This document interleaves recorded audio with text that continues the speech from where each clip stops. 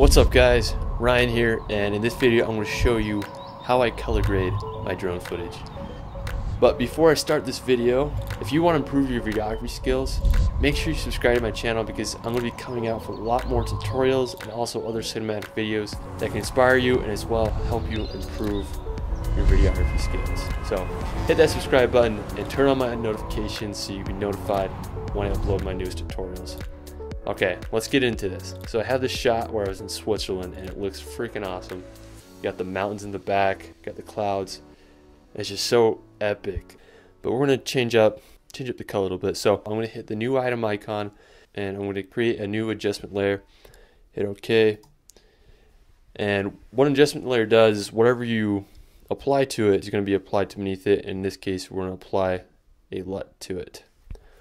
Okay, so drag it onto the timeline there, and then now we're going to go over to the effects tab and we're going to type in lumetri. And what this is going to do, it's going to bring up all of Adobe's LUTs that are already in the system. You can go get LUTs online, but sometimes that's a hassle, so I love to just using these free LUTs from Adobe, and they work great. There's a lot of different styles. For example, we have the cinematic. I use these a lot, very contrasted. Then we have the film stocks, those are great too. You have the monochromes, those are black and white.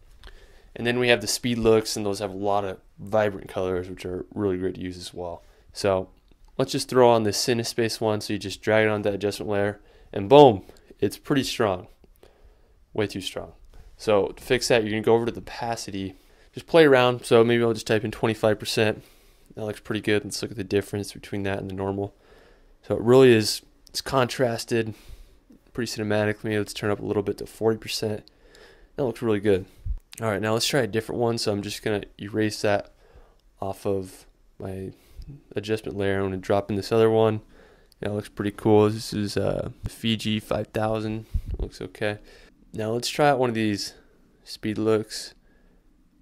Dang, that looks freaking good. This is retro brown, and that looks amazing. Like, look at that. It like brings out the mountains in the back. It really goes well with that brown mountain there. So once you've done that, you can do several more things. We're going to go back to the project tab and we're going to drag over a new adjustment layer, drag it on top. And then once you do that, you're going to go into the effects tab and you're going to type in lumetri color. And you're going to drag that lumetri color over to the adjustment layer. And this is just going to allow you to tweak it. I'm going to mess around with the saturation a little bit. See what looks good. You can play around with the blacks, and then you can play around with exposure, make it a little brighter. But this one looks so good that I'm not even really going to mess around with much of it because it just looks good.